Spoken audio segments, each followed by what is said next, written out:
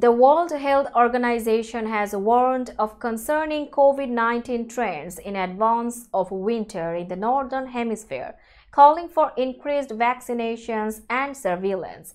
While figures are limited because many countries have stopped reporting coronavirus data, the United Nations Health Agency estimated that hundreds of thousands of people globally were currently hospitalized with the virus.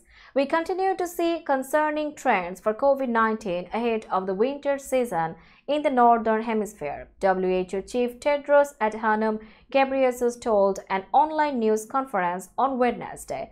Deaths are increasing in some parts of the Middle East and Asia. Intensive care unit admissions are increasing in Europe and hospitalizations are increasing in several regions, he said.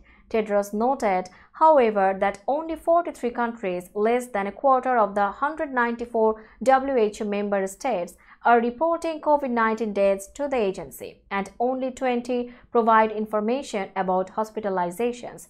We estimate that there are hundreds of thousands of people in hospital now for COVID, said Maria Van Kerkhove, the WHO's technical lead on COVID-19.